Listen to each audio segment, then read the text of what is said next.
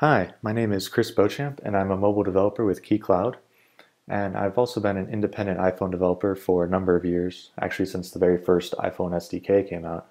So I love building apps, and I'm pretty excited about one of these new features that was released in iOS 7. And it kind of flew under the radar with the fanfare of the release. But for developers, it's actually a pretty cool little tool, and it's called Sprite Kit. And what Sprite Kit is essentially a framework for 2D game development. And it's given to us in such a way that's very familiar to existing iPhone developers. And it provides things like a physics engine, textures, particles, things like this that are essential for building a great game. So I wanted to build a little video series demoing SpriteKit and showing the capabilities of it and how quick and simple it is to actually build a game with this. So the way this is going to work is it'll be a series of videos in manageable slices, hopefully 5 to 10 minutes each, that will take you through the process of building an entire production-ready game. So the end result is going to look something like this, what we have on our screen. And many of you might be familiar with this block-like game where you try to connect as many colors as you can. So as I start playing here, you'll see the blocks fall into place.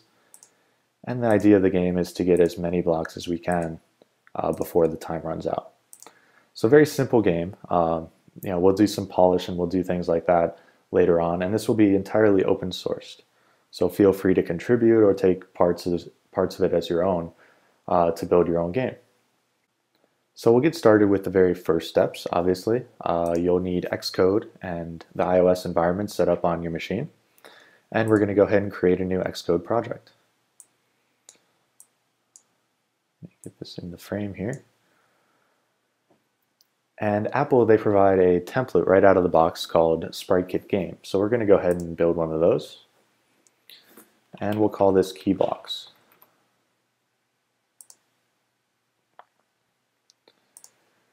We'll find where we need to save it. It's key blocks.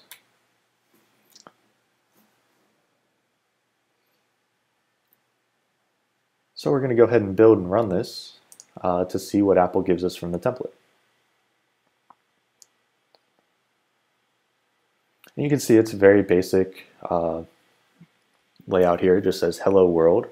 And at the bottom it's showing statistics about how many nodes or how many objects or sprites are on the screen.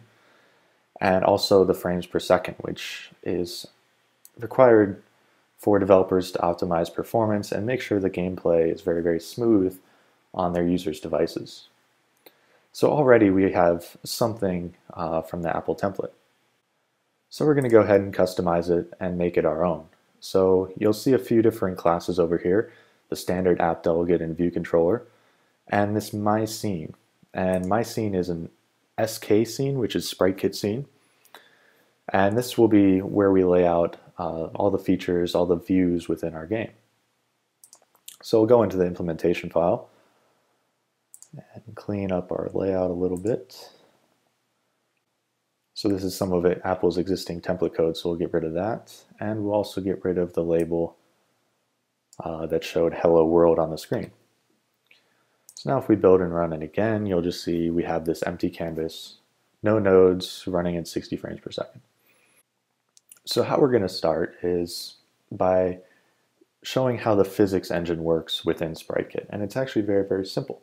So it won't take very long, and what we'll do is have a single block falling onto a floor. So that's what we'll accomplish in this first tutorial. So it'll show off how the physics work and not only gravity, but how objects interact with one another. So what we want to do first is define the attributes for the world that we'll be providing within the scene.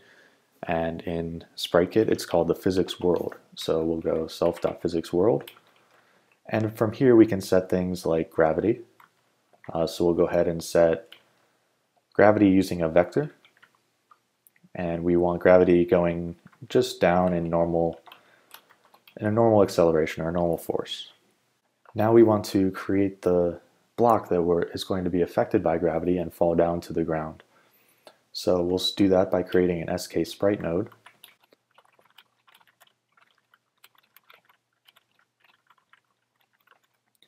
And we want to make sure that this block is affected by the gravity of the world, so we'll add a physics body to it.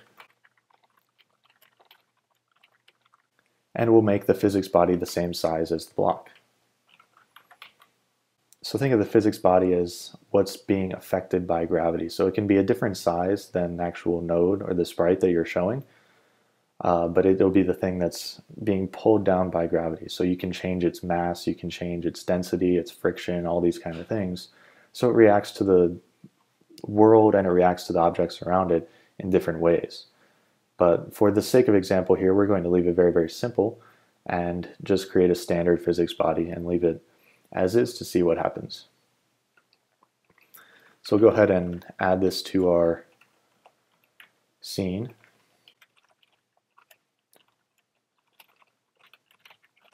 Just like you're adding a view, subview to a UI view. So we're just going to add a child and add this block sprite node to our scene.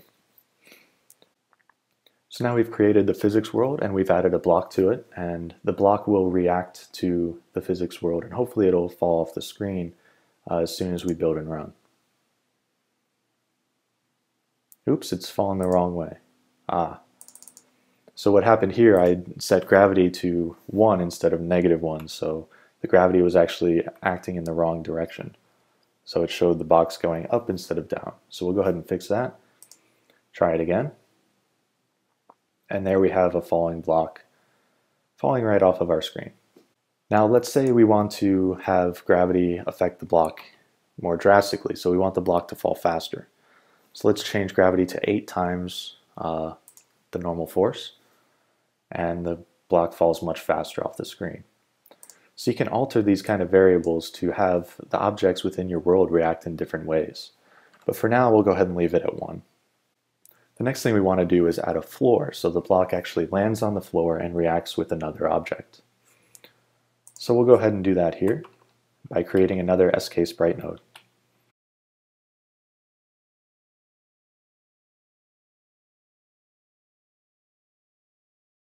And we want to give this a physics body as well, so it'll react with the objects around it. And we also want to center it at the bottom of our screen, so we'll put it in the proper position. And we'll go ahead and add this to our scene as well. So let's build and run and see what happens. If you notice down there, the floor actually fell off the screen as well. And that's because we gave it a physics body and it's reacting to gravity just as the block is. So how do we make the floor stay where it is? Well, it's a pretty simple attribute. We want to leave the physics body in there because we still want the floor to react to the block when it falls down on it. But we can make the floor not react to gravity by making it not dynamic. So if we set our physics body dynamic equals false, then the floor won't be affected by gravity, but it will still be affected by, or the block will still be affected by the floor. So this will make much more sense here when we build and run one more time. And the floor stays, the block comes down, and the block reacts to the floor being there.